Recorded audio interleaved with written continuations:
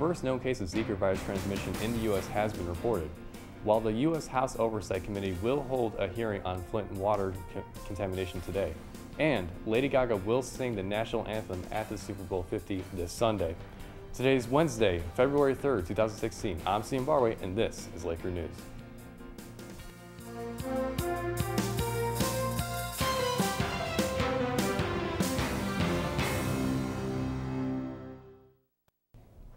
Health officials on Tuesday reported that a person in Texas has become infected with the Zika virus through sex, in the first case of illness being transmitted within the U.S. amid the current outbreak in Latin America.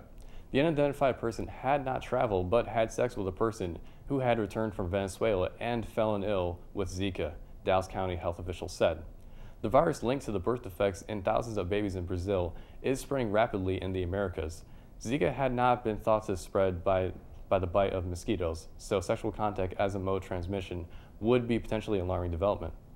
The U.S. Centers for Disease Control confirmed it was the first U.S. Zika case in someone who had not traveled abroad in the current outbreak. The World Health Organization voiced concern over the report and called for further investigation. North Korea is raising international alerts with their plans to launch what they call an Earth monitoring satellite into space later this month.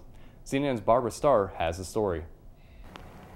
Japan's military on high alert in Tokyo, watching for a North Korean satellite launch, deploying Patriot missiles around the headquarters of Japan's Ministry of Defense.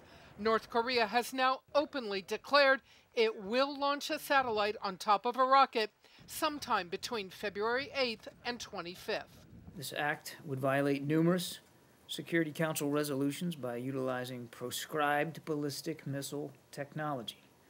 It also comes on the heels, as you know, of the January 6th nuclear test, which is itself an egregious violation of UN Security Council resolutions. The major U.S. worry, it's all a cover for a bigger effort. The North Koreans call it a satellite launch, but let's not kid around. This is an attempt to build an intercontinental ballistic missile that is capable of carrying a nuclear warhead to the United States or other destinations. In 2012, North Korea successfully conducted a similar satellite launch. U.S. intelligence agencies watching this time will look closely for signs of an improved rocket booster, the equivalent of a long-range missile. Defense Secretary Ash Carter warning the rogue nation's military is under constant U.S. scrutiny. We, as I said, never take our eye off that. Every single day we're watching that DMZ. The latest commercial satellite imagery also showing increased nuclear fuel activity at North Korea's major nuclear facility at Yongbyon.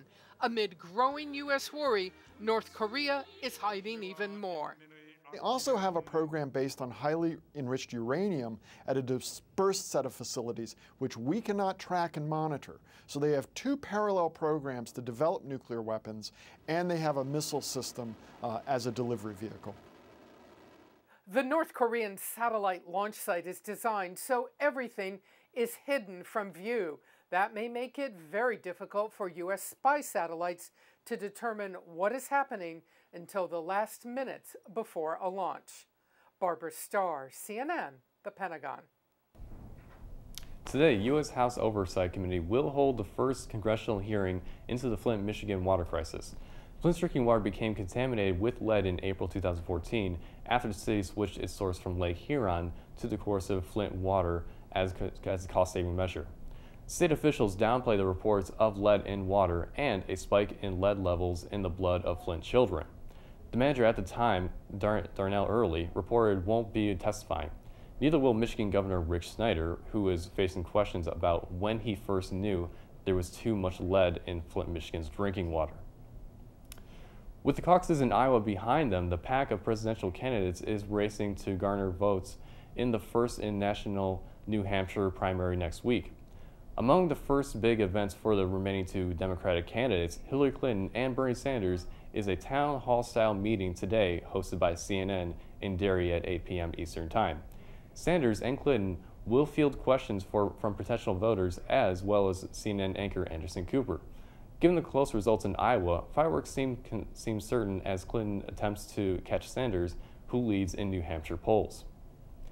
In his first visit to an American mosque as chief executive, President Obama will visit a Baltimore area Islamic center today amid growing concerns about hostility towards Muslim Americans.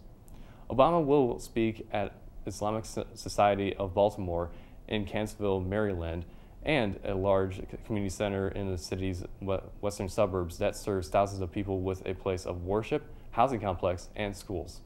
Obama will meet with community members and discuss religious freedom, the White House said.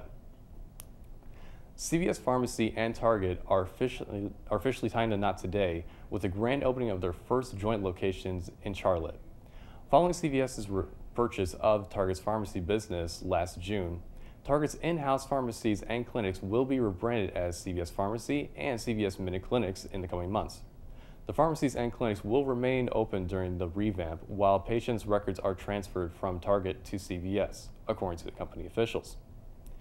Six-time Grammy Award-winning record artist Lady Gaga is set to sing the national anthem at the Super Bowl on Sunday.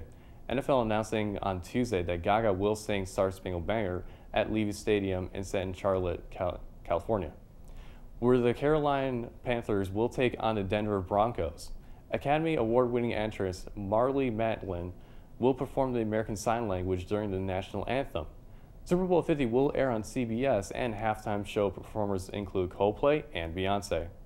Well, that's all we have for you here today at Laker News. Thanks for tuning in. I'm Borrowy, and we'll see you tomorrow.